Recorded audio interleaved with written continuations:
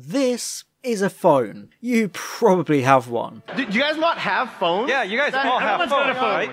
As technology has developed, phones went from clunky, wired, rotary devices to full-blown mini-computers that can fit into your pocket, filled with instant access to the web and hundreds of millions of people around the world thanks to a wealth of social media and messaging apps. However, one of the biggest upgrades the mobile phone landscape saw was the developments in gaming. You went from Snake on your old Nokia to full-blown ports of AAA games like GTA San Andreas, first released on the PS2, and so many other high-quality titles all on your little phone. As a media property, Doctor Who has never exactly been a stranger to the mobile gaming platform, with games like Doctor Who Infinity and Mazes of Time. But in October 2020, it was announced that another Doctor Who game would be coming to phones. This was The Lonely Assassins, developed by Maze Theory in conjunction with Kaigen Games. The Lonely Assassins serves as a sequel of sorts to the Doctor Who episode Blink, with you, the player, discovering Larry Nightingale's abandoned phone, and working alongside Unit's Osgood to track him down and solve the mystery.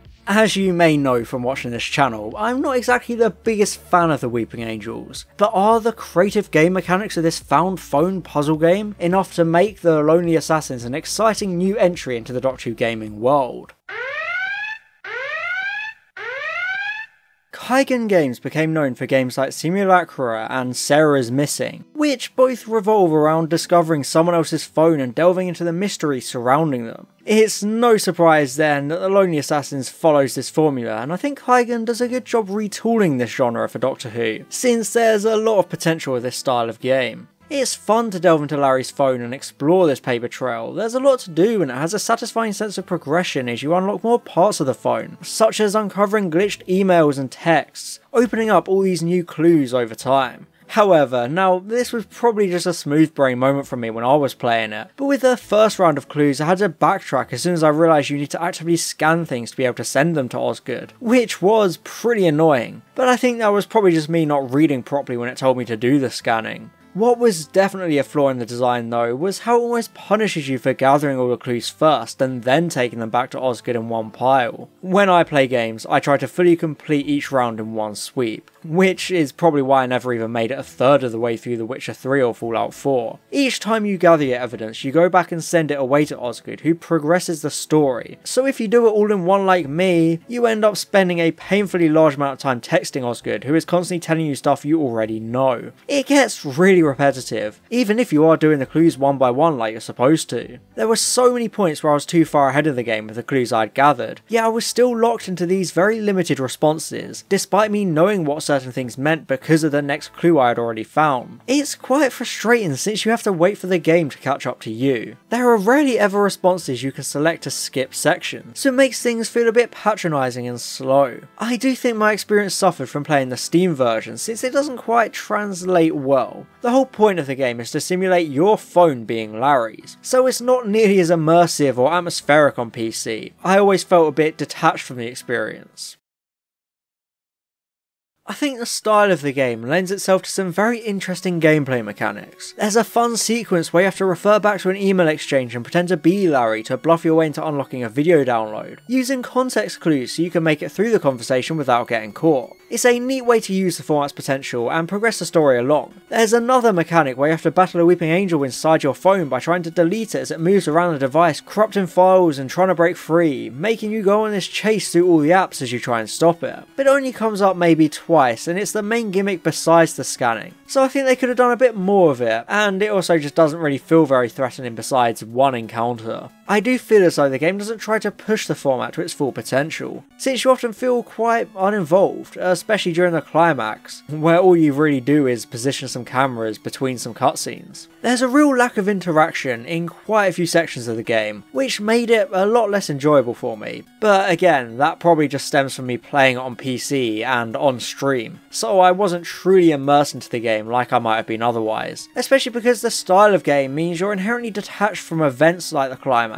so there's not really much Kaigen could have done to improve that climax. Okay, so since this is a narrative-driven game, let's talk about the story of the Lonely Assassins. The game starts off incredibly promising, with an interesting setup regarding Larry's disappearance, and the initial clues only serve to muddy things more. So you have a real itch to delve deeper and work out how everything comes together. It makes it fulfilling to start piecing all these clues together, but there are still some completely bizarre happenings that don't make sense until the end. The pacing is good, and these revelations almost come like dopamine hits that keep you invested. They're spread throughout the story quite well. However, it is quite a predictable story. I found myself having worked most of it out pretty early on. Sometimes I'd see the first clue in a new plot strand and immediately work it out before the game even called attention to it. Whilst that can be satisfying at times, like I mentioned before, it gets annoying with the Osgood repetition. Nothing about the plot is unpredictable, which is a huge shame, because the setup opens up a lot of possibilities for unexpected revelations. Probably the only thing that comes as a surprise is the secret ending, which I unlocked by doing the optional side quest about gathering clues regarding the Doctor. Without spoiling you, it's a baffling post-credit sequence, and it changes a character's fate in one of the most Chibnall Who style ways possible. It makes no sense as to why it isn't the reverse of what plays out. If you've seen the secret ending, you'll know exactly what I mean, so go look it up if you want to know what I'm talking about, since it's kind of a messed up ending when you really think about it. Aside from the style of the gameplay, the other big draw for the game is the villain. The Weeping Angels are probably the most well-known and mainstream Doctor Who monster, next only to the Daleks. Pretty much everyone knows what a Weeping Angel is, so it's no surprise that they're the focus of this story, especially since Maze Theory seems to really like them, having also been in the Edge of Time VR game. I understand why the Angels are the villain of the Lonely Assassins, and their abilities are quite well integrated at points, blending well with the format, which, to be completely honest, probably wouldn't have suited most Doctor Who monsters. However, the game is very inconsistent with how it treats the titular monsters. Sometimes it goes by the rules established in Blink,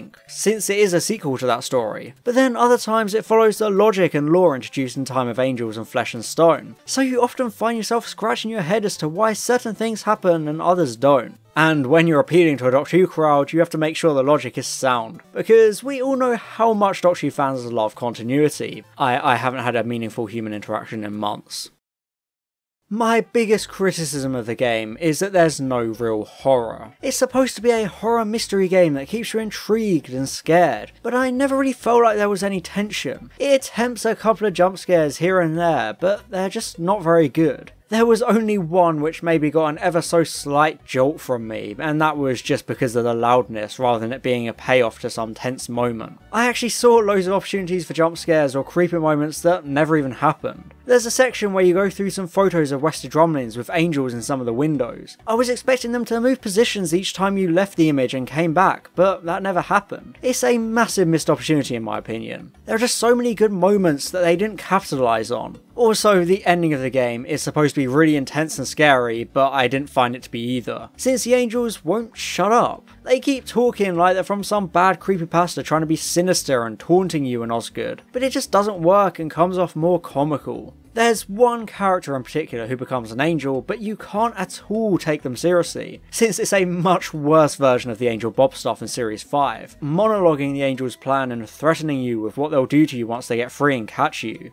As I said, sometimes it borders on accidental comedy, so it completely derails the atmosphere of the game, and most importantly, the ending. It's a real shame because the game is so promising and it does some fantastic things with the Weeping Angels, but it really drops the ball with them when push comes to shove. One of the best parts about Blink was how silent and almost passive the angels seemed to be, but the Lonely Assassins tries too hard to take that Series 5 approach of them being more conventional villains. One of the best parts about this game though is the world it builds. You can tell so much work went into this game's universe. Even though it obviously draws most of its content from Doctor Who, there's just so much depth, which I really appreciate since the game is pretty short, yet has so many web pages and articles to read through. There's an absurd level of detail, a lot of thought was put into making this feel like a living, breathing universe, and that really shines through. You genuinely feel as though you're in the Doctor Who world as you delve through these conspiracy theory forums, and find fleeting mentions of mysterious blue boxes and evil stone statues. It feels like a very realistic take on the universe within the show, perfectly balancing the normality of our own world with the mystery of Doctor Who for great effect. There's so much great fluff buried within the phone with no real bearing on the plot, but they're just good Easter eggs. However, one drawback of the world presented in the game is how many Doctor Who characters seem to know each other. There are a number of characters from the universe who play varying roles in the narrative. It's fine with characters like Rani from the Sarah Jane Adventures, now a journalist who was in contact with Larry prior to the events of the game, but other TV characters are featured or referenced in their own ways, and I'm not a huge fan of how small it makes the setting feel. Most of the references are unnecessary, and it feels like the game is trying to bait nostalgia out of you because as a player you know who they are. It's kind of like how Star Wars has 5 planets and 100 characters in an entire galaxy. You know, sometimes not everyone should be connected.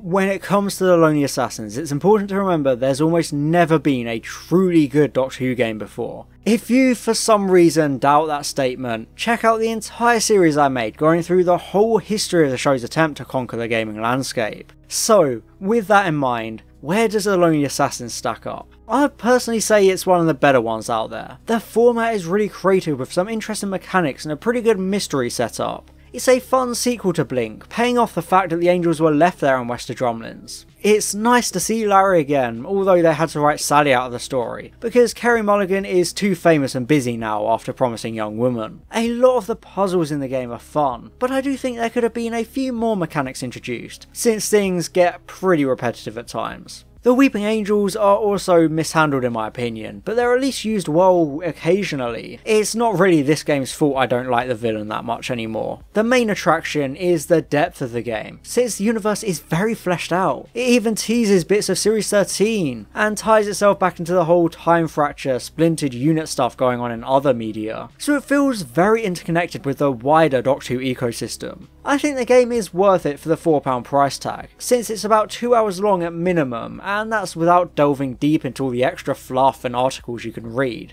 Unfortunately, there's not a huge amount of replay value, since the narrative doesn't really branch out, but I think it's an enjoyable enough experience if you know what you're getting into and want to pretend for just a couple of hours you're in the Doctor Who universe. It's definitely a worthwhile experience, for better or for worse. Compared to the terrible platformers and arcade games the IP has put out before, The Lonely Assassins is a refreshing glimpse into an optimistic future of creative and inventive Doctor Who games. It really gives me hope that the franchise can start to integrate its storytelling diversity into the gaming medium, so I look forward to seeing whatever comes next. So thanks for watching, and I'll see you in the next video. And I'd just like to give a very special thank you to my gold level patrons: Alex Marston, Calvin, Daniel Shillito, Franz Horn aka Line Vortex, John, Ross, Stephanie Evan Miller, and William Jewell. Thank you so much for your support.